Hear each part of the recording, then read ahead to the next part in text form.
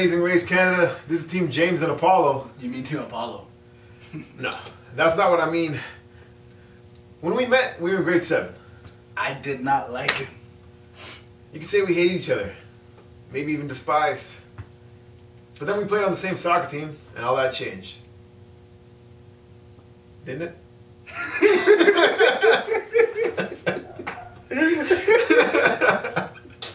Once we found we're such a good team, we had no choice but to be friends. It's true. And it didn't stop at the soccer. In high school, we played football together. I was corner, he was safety. We dictated the game. Dominated. Ended up winning a championship. But what makes us such a good team? Winning. We win at everything we do as a team. Amazing Race isn't going to be any different.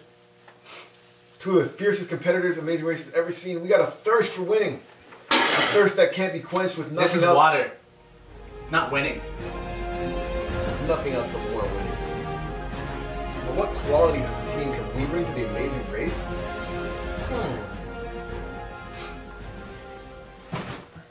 Reliability.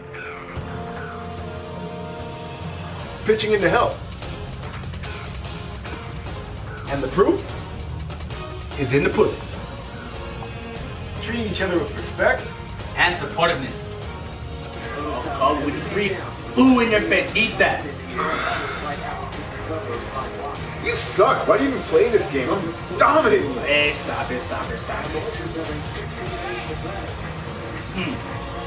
Put that on the shoulder, man. Like, come on, got your pen and paper out? I'm taking it to school right now.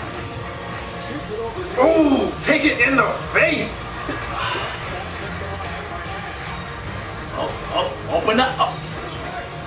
Oh, take that. There we go. Yeah. 3.